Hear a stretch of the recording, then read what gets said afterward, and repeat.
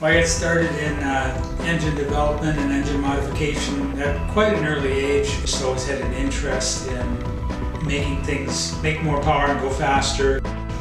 My time at Kawasaki Motors Corp. USA and with Kawasaki Heavy Industries of Japan was about 16 years total. I worked in prototype development and research and development. Worked with the pro motocross team and worked as crew chief and mechanics for many of the riders. You know, my time at Team Kawasaki, of course, I was with Jeff Ward the last 6 years of his career, Mike LaRocco and Eddie Warren, Billy Lyles. Those guys were all great to work with too. I really just enjoyed all of it. I've been one of the original customers that they had here when they opened the company. This was a chance for me to come and work with the people here at Millennium and work with research and development for them and help develop some of the performance kits and everything that they're working on. And I am called Technology Manager. I'm involved in any kind of new product development that we do here.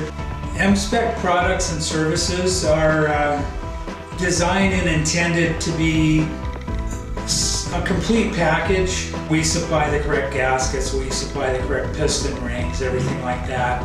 We know how to modify the head and the porting to ensure correct performance with these big bore kits.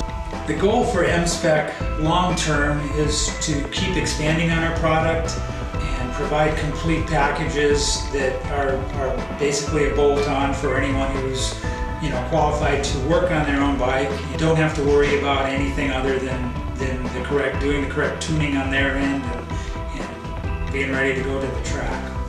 Larger bores are good for many riders because they will always make more power if done correctly. A bigger engine is always capable of producing more torques. The two strokes are much more complicated to tune. It appears to be a simple engine.